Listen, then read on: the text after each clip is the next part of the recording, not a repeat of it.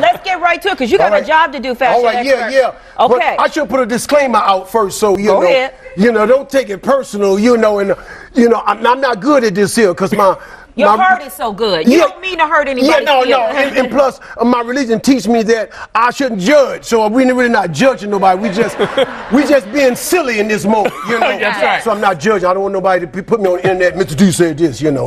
I'm just having fun. We're just having fun Yes, on Windy City right. Live. Okay, Mr. T, let's start with who was pretty. And our very first pick, your very first pick, would be Alicia Vikander, who also won Best Supporting Actress from The Danish Girl. You said she was absolutely pretty in this yellow Louis Vuitton dress. Yes, now I didn't know who made it, but I just saw the dress, and I said she looked good. But one thing I have a problem with sometimes, they be asking people who did the dress and whatnot. When somebody gonna come and say, my mama made this dress? Yeah. You know what I mean?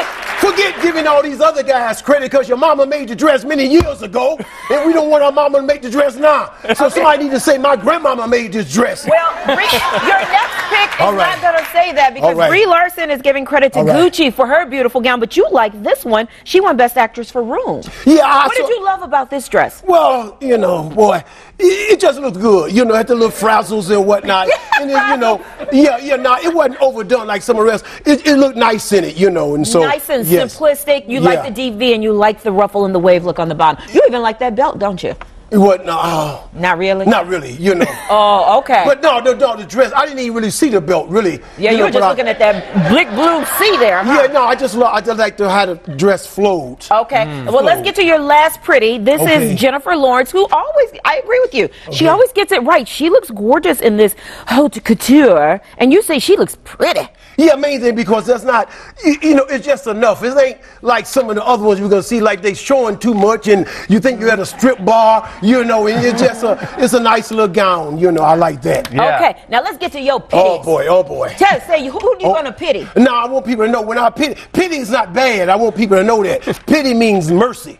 Okay. So whenever I pity somebody, I'm having mercy on them, so I don't want. And you are pitying Heidi Klum. Yeah. Let's put her up. Yeah, well, actually, somebody else told me to pity her.